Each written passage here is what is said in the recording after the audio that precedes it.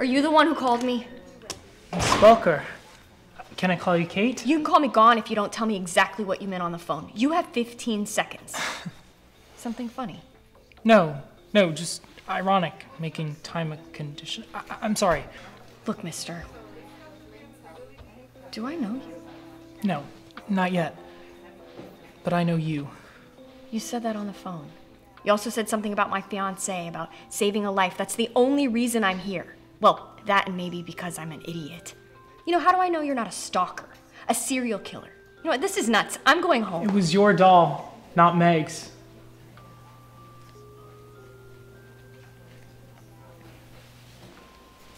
What do you know about my sister? You were 6. Your sister Meg was 4. We were playing with dolls by the creek when your favorite, Sherry Ferry, rolled down the embankment. Meg ran after it. She stumbled, fell in. She couldn't swim. You told your parents it was Meg's doll, that was why she ran down to the water. You were afraid that if they knew it was yours, they would blame you, hate you, send you away. How could you? I never told anyone, ever. Ever's a big word. Please, sit. I'll explain everything. I promise. Please.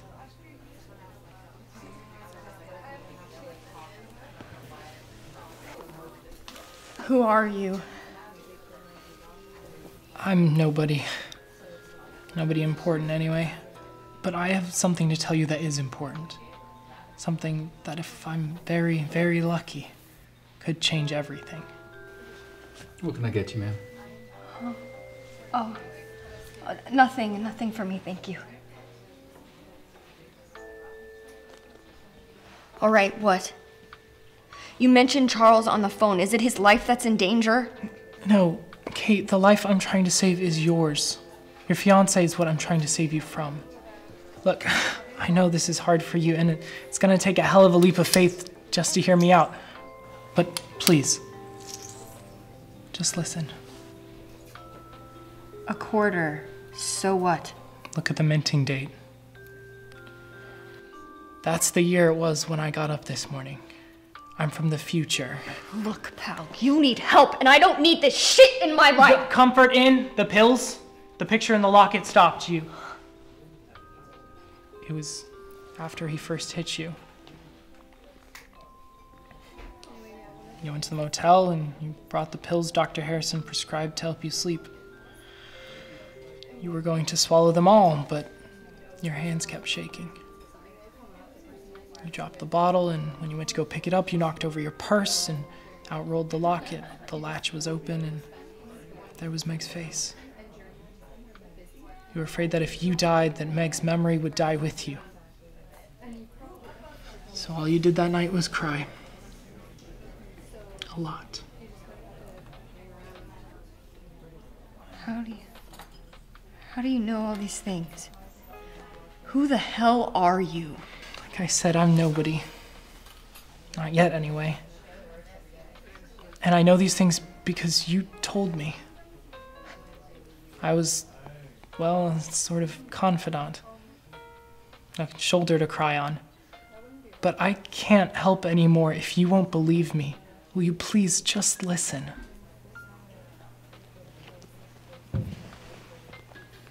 Talk. In my time, I work at a research lab. I'm kind of a cleanup guy, you know? The kind that's like wallpaper. The kind nobody really notices. A janitor. Hey, I'm smart enough. I didn't have much chance for an education growing up. That's not important. I was emptying out a trash bin when I saw these 2 eggheads in the lab putting a rose on a platform.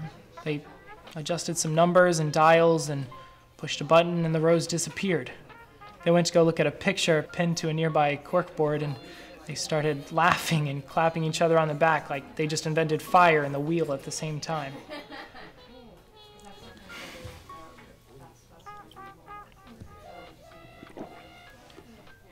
I snuck back into the lab that night and went to go look at the picture. It's a famous picture in my time, one every school kid's seen.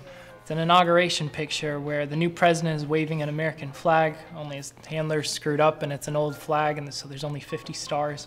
Talk show host got mileage out of that one for years. But there was something different about the picture now. On the podium, next to all the microphones, was a rose. Those eggheads had found a way to send things through time. So you... Yeah. Like I said, I'm smart enough. I'd watched what buttons and dials they used. But why? Kate, you're wearing blinders. You want to believe that Charles loves you, that he's the perfect guy, and you're ignoring what you already know, that he's a self-important prick, an animal. He's hit you once and he'll hit you again, and you'll let him. He'll put you in the hospital and explain broken bones as accidents. He'll beat you up outside and beat you down inside. He'll brag about his infidelities and rub them in your face. And you'll take it because you think that you deserve it because you didn't save Meg. I've seen it, Kate. I was there. You don't owe Meg your pain. Could you have saved her even if you tried? What if the roles had been reversed? What if Meg couldn't save you? Would you want her to live in misery, drowning in guilt? Or would you want the sister you loved to move on, to be happy? Okay. Even accepting the microscopic possibility that you're not insane, that what you say is true, why do you care? Because I can see the fire that's in you now, and I've seen the ashes it turns to in the future. Okay, you have one chance to keep that spark alive, if you have enough courage to take it. You could have had that coin made at a novelty shop. How can I believe you without something real, some kind of proof? I told you that you said Charles liked to brag about his affairs, right? So where's Charles today? He's in Milwaukee on business. We were supposed to pick out a silverware pattern for the wedding, but he said for me to do it alone. He said his meeting was more important. Why?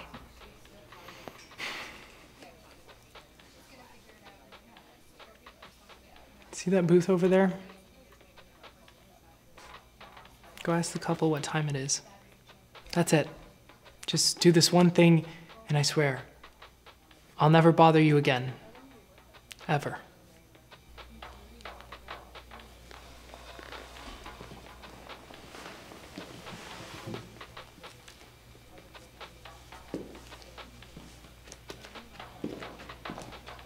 So I slip the guy 50 and he lets us right in. And the rubes in line were all slack-jawed and he must have thought we were movie stars or something. Kate, what are you doing here? Hello, Charles. How's the weather in Milwaukee? Tell you what's going on. Shut up. Katie, it's just a change of plans. Damn straight, there's a change of plans. The wedding's off!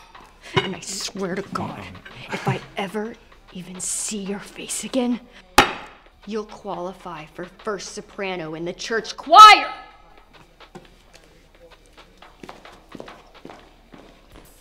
Hey, where's the guy who's sitting here? You saw him too. Scott, I thought breathing alcohol fumes all day giving me a brain fart or something. I mean, I was looking right at him and he just... It's like a bubble pop. That's impossible.